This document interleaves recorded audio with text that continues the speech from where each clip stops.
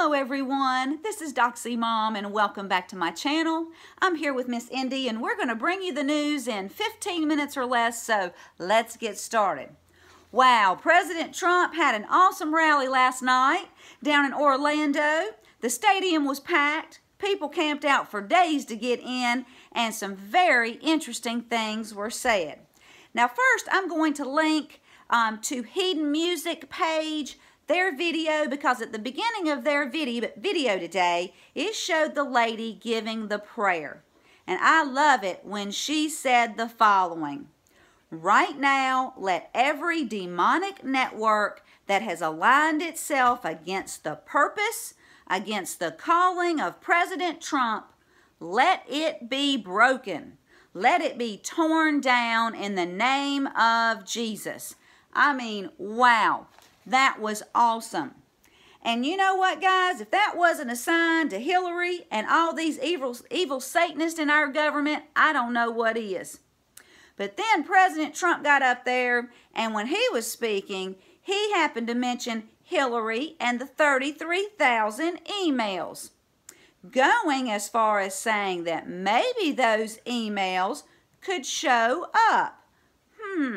So that tells me that the White Hats, they have the emails. He also talked about how they exposed classified information and how they turned the State Department into a pay-for-play cash machine. Now, the State Department is one of the 17 scandals I made a video about a while back, so you might want to go back and check that out. But after Trump's rally, I went over to Black Conservative Patriot, and I'll leave a link to his video, but BCP had up the vision and the mission of the State Department, and I just wanted to read that to you. The vision of the State Department says, on behalf of the American people, we promote and demonstrate values and advance a free, peaceful, and prosperous world. Their mission statement says to lead foreign policy through diplomacy and assistance by advocating the interest of American people, their safety, and economic prosperity. Now, Tom Fenton, he was on Lou Dobbs talking about the State Department, and what he said is the State Department was a key area in the anti-Trump efforts, shepherding the dossier not only to the Congress, but to the Justice Department, even through Christopher Steele. So, the State Department, they just pretty much just quit doing their real jobs and started working on how to get Hillary to win, and if she lost, how to cover up all the wrongdoing. Well, Fenton goes on to say that when Barr goes to look at this, not only should he look at the DOJ, the C_A, the FBI, the NSA, but to look at the State Department, because they are in the center of these anti-Trump efforts. Well, Mr. Fenton, I think Mr. Barr is on the job and has probably gotten your message. Then I told you yesterday in my first video about the 15 people from the State Department. They were assessed for violation in breaking government rules connected to Hillary's emails. Now, many of these 15 are talking, from what I understand, and the House Dems, well, they're scared. But the big story is that the State Department and the PEDO ring. Now, will this come out? I have no idea. But as long as these deep state players are in Gitmo and they can't ever hurt another one of God's precious children, I'll be satisfied. Now, before I went to bed last night, I watched Jennifer Mack's video entitled July 4th Event.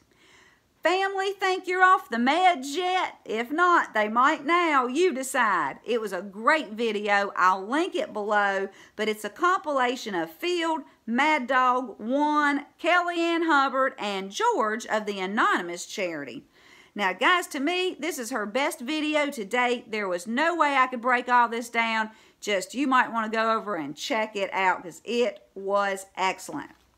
Now, for the first time in 10 years, there's going to be a fireworks show at Mount Rushmore in the Black Hills National Forest in South Dakota.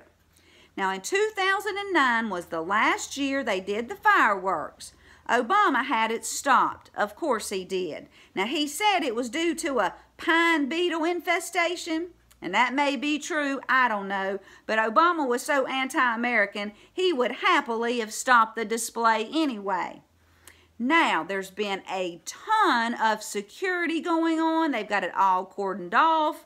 And from what I understand, Field said that a park ranger said that a person will be revealed that everyone thought had died. Now, the president, he keeps talking about this big party in D.C. on the 4th. He's calling it a salute to America, and he claims he'll be making a speech at the Lincoln Memorial.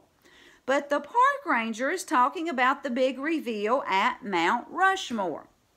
Then I read a CBS News report saying that there's a lot of confusion about this party in D.C. At first, they didn't know where it was going to be held. And then they said that no security meetings had taken place, which is very odd.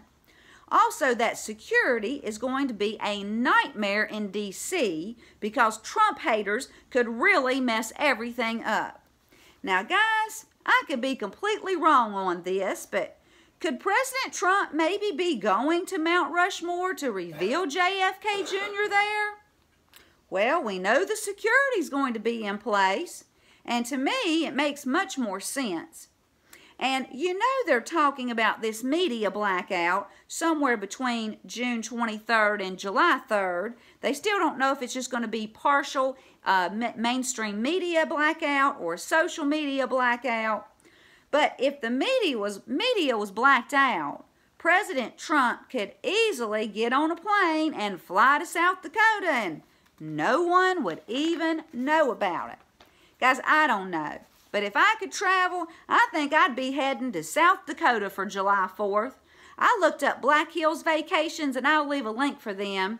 But they're having parades, a car show, and a week-long rodeo. Now, being a former barrel racer, the rodeo is where I love to be, so it's good family-oriented entertainment.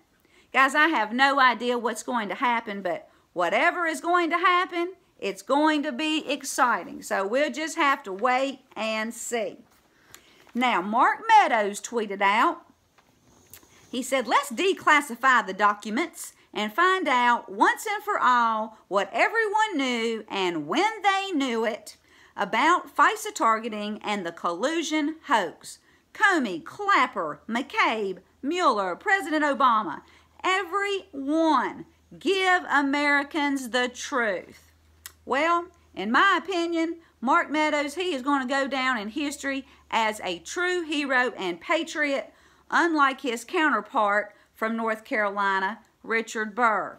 Anyway, now today I was looking at the Feds, and apparently they did not lower the interest rates. But when I was looking to see if they had lowered the rates, I found a New York Times article.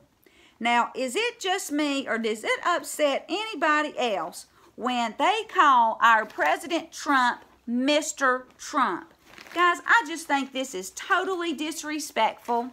And, you know, President Trump is our duly elected president who has been fighting the deep state every single day for probably the past 3 years, maybe even longer. We should call him by his rightful title because you know what? He has certainly earned it. Now, I'm going to close out with a tweet from that lovely young man, Charlie Kirk, over there at Turning Point USA. And this is what he said. He says, we are so lucky to have Trump as our president. We must do everything we can to get him re-elected. He has fought for us. We must fight for him. And that is so very true, isn't it? Well, guys, I appreciate you tuning in. If you haven't done so already, I'd greatly appreciate if you hit that little red subscribe button, ring the bell for notifications, and if you like this video, just give it a thumbs up. So this is Doxy Mom, and until next time, God bless you all.